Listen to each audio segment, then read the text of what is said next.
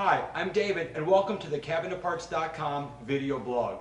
Today we're going to show you how to replace and adjust your Blum Compact 33 hinge. So let's get started by removing the door from the cabinet by loosening the large screw on the arm of the hinge.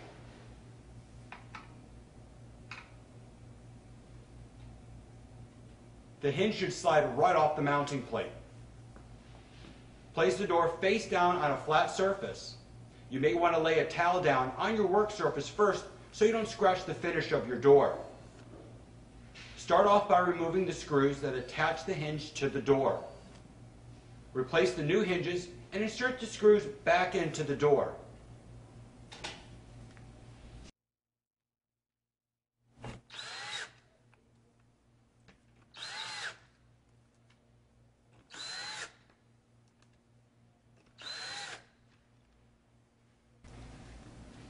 If you have an early version of the Compact 33, it may look reversed.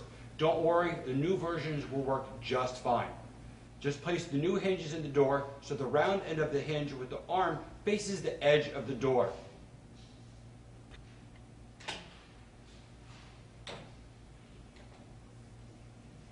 Once you have both hinges in the door, place a straight edge across both straight edges to align the hinges. Use a Vicks bit and pre-drill your pilot holes.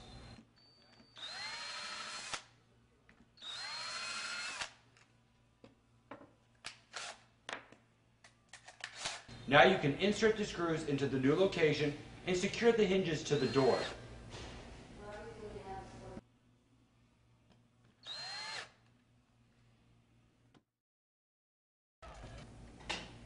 The early versions of the Compact 33 mounting plates were designed with one elongated hole to attach to the face frame. These plates have been modified and the new mounting plates have two elongated holes for a stronger connection to the cabinet frame. If you have to change out your old plates, start off by marking the center of the old plate on the frame with a pencil. Then remove the old mounting plate. Hold up the new mounting plate in the proper position by using the pencil mark as a center reference line.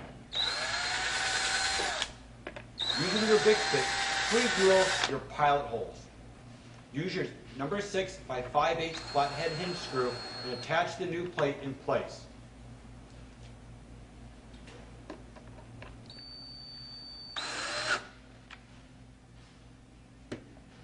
Now let's reattach the door to the cabinet.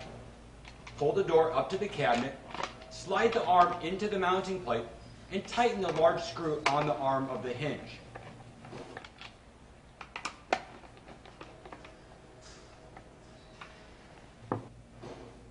After the installation of your new hinges, the doors may be out of alignment. Start by loosening the large screw in the hinge arm. Adjust the hinge left or right for your horizontal position. Then tighten the screw to lock the hinge in place.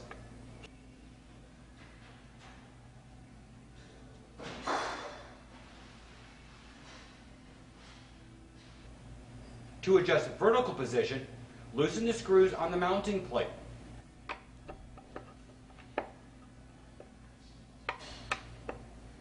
Adjust the height of the door and then tighten the screws to lock the mounting plates in the correct vertical position.